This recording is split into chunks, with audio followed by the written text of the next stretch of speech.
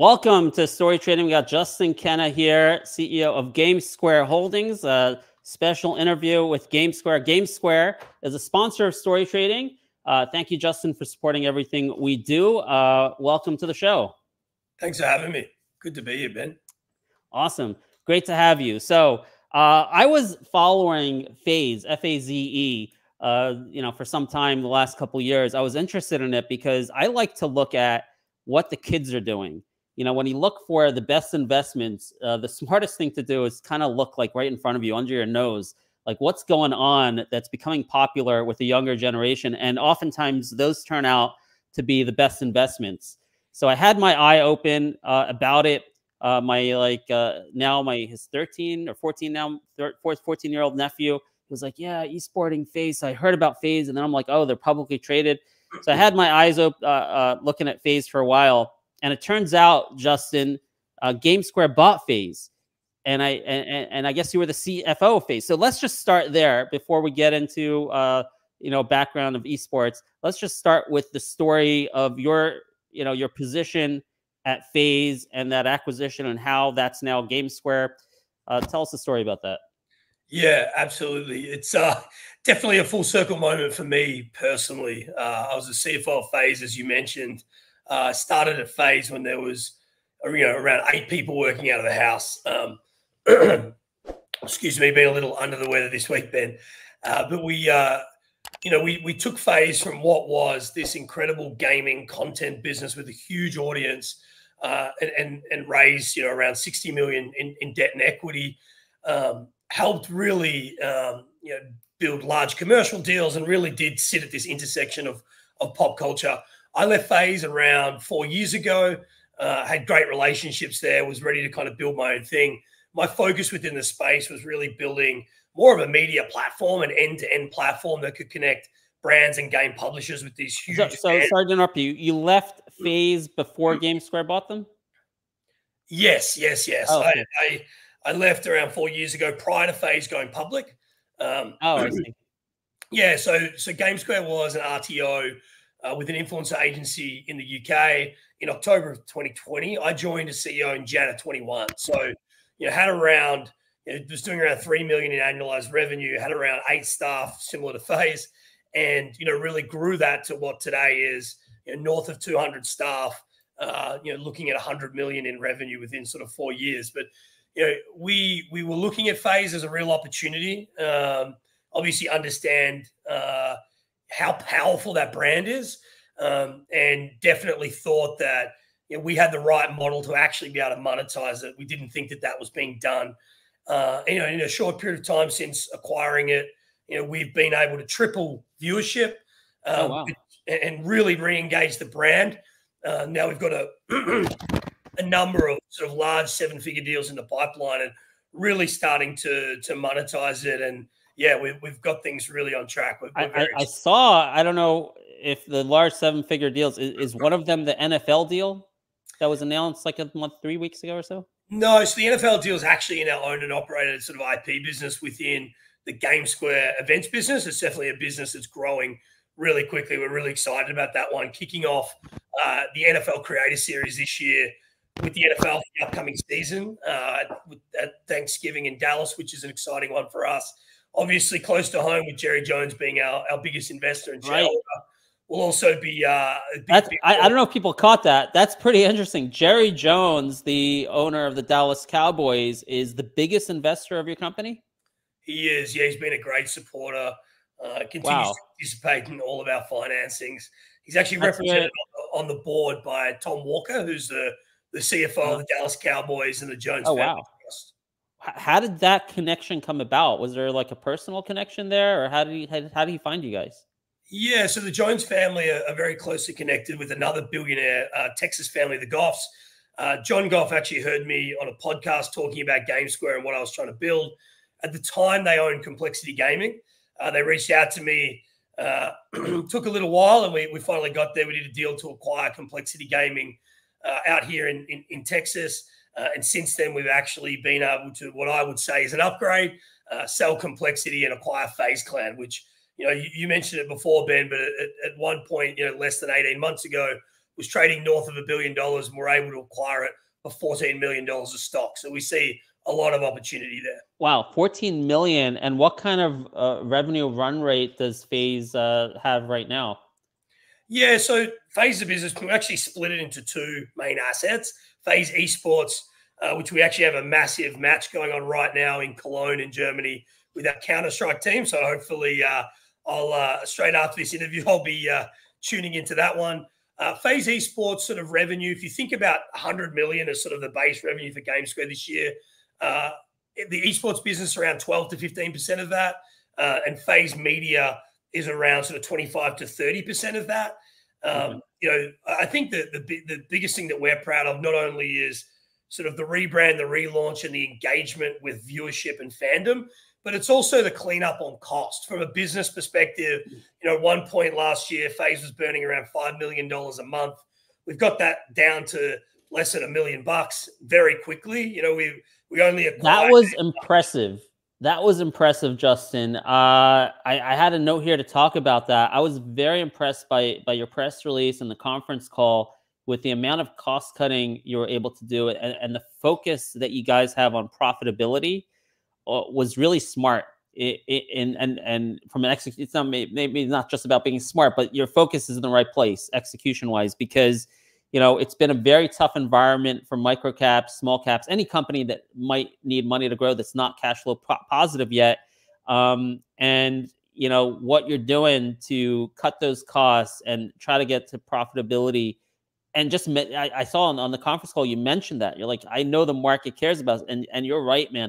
The last 2 or 3 years have been very tough for any company that might need access to capital. And I was very, very impressed with the job you guys have done cutting costs. So where are you with that? Give us a status update on where you are right now with you know, your operating loss run rate, your cash position, and your drive to get to profitability. Yeah, absolutely. And I appreciate that, Ben. I think part of the FaZe transaction and getting that done was, I think everybody's heard the sexy story, and that's great. And it's real and the brand's real. But how do we mitigate risk here, and how do we give ourselves real runway? And you know, step one was pulling out cost, and we've done a really good job of that. With, you know, when we started talking to FaZe, they had 100 staff, it's down to 30. You know, they were working out of a warehouse costing, you know, roughly $200,000 a month. That's down to $30,000 a month, and the list goes on. So yeah, in terms of sort of runway and burn, our cash at 30 June was around 14 million.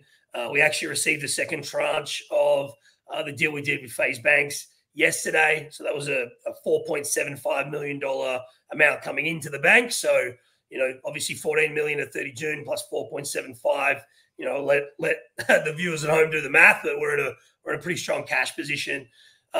Burn's really important, like you said. So our adjusted EBITDA loss for Q2 was a loss of 5.4 million. Still work to do, but I think it's trending really well. And that is year on year pro forma. It was $10 million last year, so really chunky improvement year on year. But quarter on quarter, so Q1 pro forma was a $2.5 million improvement. We expect that, if not better, again, which gives you, you know, a really good runway to getting to sort of break even profitability by Q4. Like you said, we have a real ruthless pursuit of getting to profitability. We know that the market's tired of hearing the sexy story. Yeah. You know, we're glad we have that with the brand of FaZe and the infrastructure at GameSquare. But, you know, make no mistake, profitability is key here. And we've got runway to get there. That's not too far. Break even profitability. Are you talking about the end of the quarter run rate? Or are you saying full quarter Q4, you're targeting break even profitability? Correct. Full quarter Q4, break even profitability. Again, I think if you do the math, there's more costs coming out, and we'll see continued improvement there. The back half of the year, not only, you know, seasonally, if you look through historically, it's sort of 60-40 on seasonality. The back half's a bit stronger, but we expect that growth to come from our agency and our IP businesses, which yield higher margins. So we expect margins to grow. Continued cost improvement, probably not as dramatic on the cost side as it's been Q1 to Q2, but continued improvement, greater margin growth. And yeah, I would look at that as that continued sequential improvement on adjusted EBITDA to get us there in Q4. Well, that is pretty impressive. Hopefully, in addition to execution, there'll be a macro tailwind, right? Maybe interest rates will finally go down, and it'll help out smaller companies like yourself, although not so small anymore. You're talking about $100 million revenue run rate. That's not small. So this is nice potential valuation, the profitability in the time frame you're talking about. That's really good news, really good report. I just want to go back and mention that the NFL and the Jerry Jones, the Cowboys. It's very interesting. We put a couple tweets out there in the last week or so, and one of those tweets got like millions of views. It was like the NFL. People are like their eyes popping, like NFL, like GameSquare doing a deal with the NFL. So hopefully that's going to translate into good fundamentals for you. But there is a lot of interest in the NFL deal, and probably also with the Cowboys connection. You guys are making connections in the right places. Let me ask you about, I had a curiosity of my own. I'm not into sports betting at all. That's a very popular. See DraftKings out there, and there's other big competitors to that. That's a huge sector. Tell us a little bit about esports. All right, so it's people sitting there. Tell me if I got anything wrong. Like they're playing video games on YouTube or live streaming, wherever platforms they use, and there's like teams, right? You got like the FaZe, that's a team. So is there also a betting aspect to that, or is that a business you can get into? Yeah, no, there is absolutely. And just sort of a really quick refresher for those at home that aren't as familiar. FaZe Media and FaZe Esports, the two core differences are the talent and the creators within FaZe Media. They're online and they're streaming. They are, many of them are gaming. It's real in real live content. Very engaging, etc. On the FaZe Esports side, as you were mentioning, Ben, they are competitive teams. They travel the world. They compete in big tournaments. We are over in the Middle East currently competing at the Esports World Cup, which has $60 million of prize money. These prize pools are enormous and they're growing. And the esports side is more akin to a traditional sports financial model. On the betting side, absolutely. Counter-Strike, which is one of our biggest games on the FaZe side, that has an enormous market when it comes to gambling online. You mentioned DraftKings. It's a funny one. We were able to actually bring in Matt Kalish, who's the founder of DraftKings, as a partner into FaZe Media. So, I'm on the board of FaZe Media with FaZe Banks and also Matt Kalish. Matt and I speak regularly. Wow. We are looking at some exciting opportunities there between FaZe Media and DraftKings, so stay tuned there. And then on the FaZe Esports side, we actually do have... just make news? Oh, stay tuned there, guys. DraftKings and GameSquare, stay tuned. Nothing set in stone yet, but obviously with the partnership there's some exciting opportunities. So we'll continue to look at that and pursue the market. When it comes to esports, we actually have a deal in place with Rollbit. Our Counter-Strike team are actually based over in Europe. They have a huge audience sort of through Eastern Europe and so forth. So we have a deal with Rollbit over there. And the gambling market is enormous. We are always sort of pursuing that market, and there's a lot of opportunity for partnerships and content and continuing to grow through those sort of avenues. All right, sounds good. Got a couple more topics here. So let's see, which one we want to hit first. I want to get your vision. You answer it the way you want, whether it's a personal question or a corporate question. But what's your vision, ultimate vision for GameSquare success and your role in that? Meaning, do you have a particular valuation you want to get to in financials? What's your exit plan personally? So whether you want to answer that again from a personal perspective or a company perspective, what's your vision and your ultimate goal with what you're doing here at the helm? Yeah, I'll talk about it from a company perspective firstly, but happy to sort of touch on both. I've talked openly about building $1 billion business, and I very much believe that. Hard to kind of imagine today with our market cap, but I think if we were in the private markets, our valuation would be vastly different than where it sits today. And I think that we are a market leader in our industry. And I do think, like you touched on before, as we get some macro headwinds, we will get a real re-rating. So I want to build $1 billion business, but more importantly, I want to be the market leader when it comes to building a next generation media company. And that really is owning the eyeballs of the next generation and being a market leader for game publishers and tier one brands as they enter this market and try to connect directly with youth audience. that really is the goal. We believe we can become a $1 billion company, and we are, again, ruthlessly pursuing profitability. What's your time frame?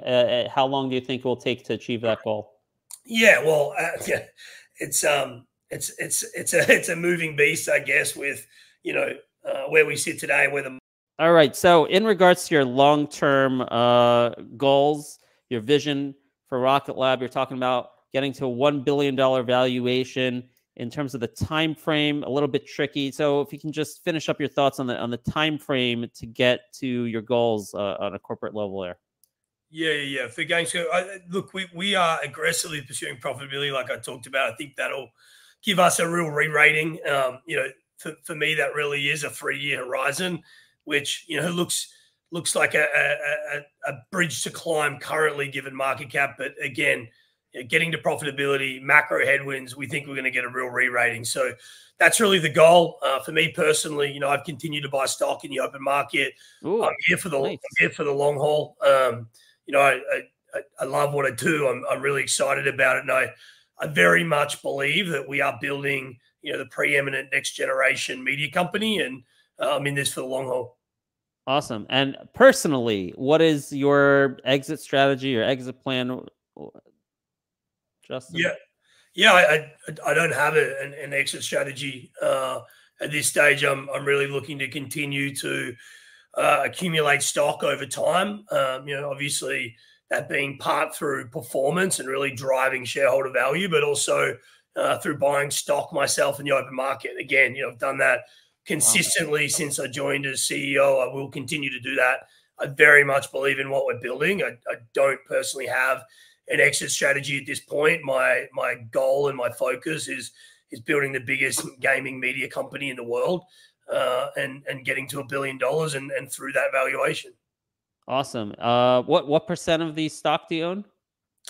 It would be probably about 1.5% at the moment, maybe nearly 2, a little under. About 1.5 to 2%. All right, great to see you keep buying stock in the open market. That's great. So, all right, last 2 topics I wanted to hit on is so you have these great goals of cutting costs and getting to profitability here by Q4. What's your biggest challenge, your biggest obstacle that might stop you from getting there? And if it's the same question, what has been your biggest challenge in the past couple quarters or since you've come on?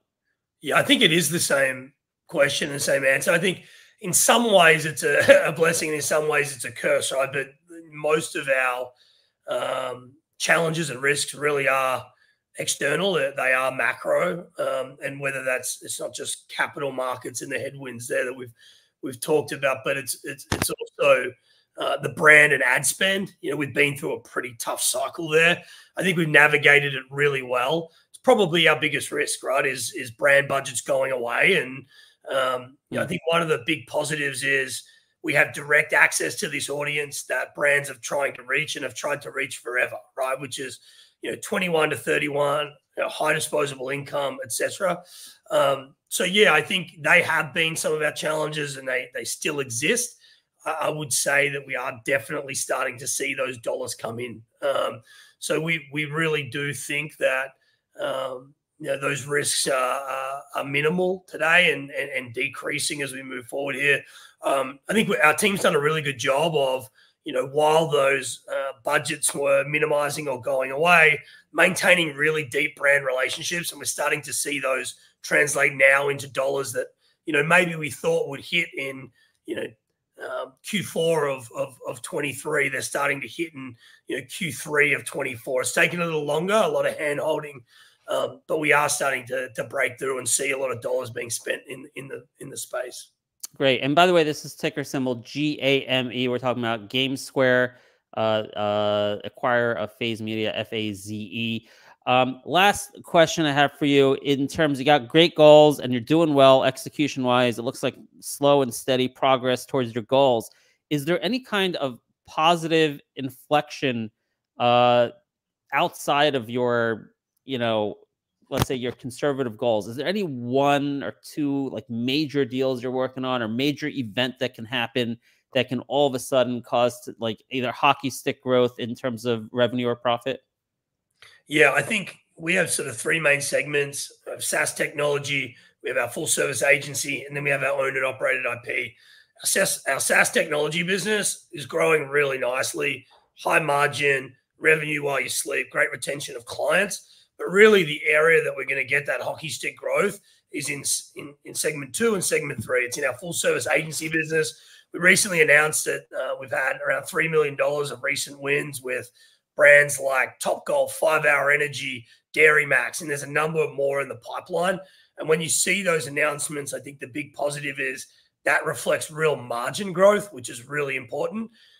Segment 3 with FaZe Clan and our owned and operated IP, like the NFL Creator Series, these are opportunities of 7, and if we perform really well, potential 8-figure type opportunities. Some of these deals we're talking about with FaZe Clan, they're really large, they're longer term. That represents a lot of growth, high margin. The NFL Creator Series, I think, is a really exciting one. That's one that, if it goes well this year, we are launching that Thanksgiving in Dallas. We're doing the Pro Bowl and the Super Bowl. But if that goes well, we'll be taking that hopefully to every city next year and every week of the year. So there's a few That's huge to look for that I think will represent real growth for us. Awesome. That's really exciting. And this is the GameSquare daily chart here. You can see earnings were just announced a couple days ago. Market cap on note is 36 million. Looking for $100 million revenue revenue by the end of the year. Profitability by Q4. Lots of great partnerships. What are these? And anything to do with the NFL, like as I've noted, a lot of interest in that. And it sounds like that does have the potential to leave investors with some hockey stick growth at the right time if things work out. Any final words you want to leave the audience with, Justin? Yeah, no, look, I think that we're in a really good position from a business standpoint. We've done a lot of work on getting our debt paid out, getting real capital and solidifying our balance sheet with non-dilutive transactions by selling off non-core assets. We're continuing to get really efficient. We're under no illusion that getting to profitability is absolutely key here, and we have a ruthless pursuit of that. So we will get there, and we are aggressively pursuing it, and we feel like we're going to get a real re-rating in market here. Awesome. Sounds great. If you want to keep in touch with what's going on with GameSquare, you can go to gamesquare.com. You can follow our account at Story Trading. We tweet out any important material events that come out. And with that, we'll see you next time, Justin. Thanks so much for being here. Appreciate it. Awesome. Thanks, Ben. Appreciate it. Yep. Take care. Bye-bye.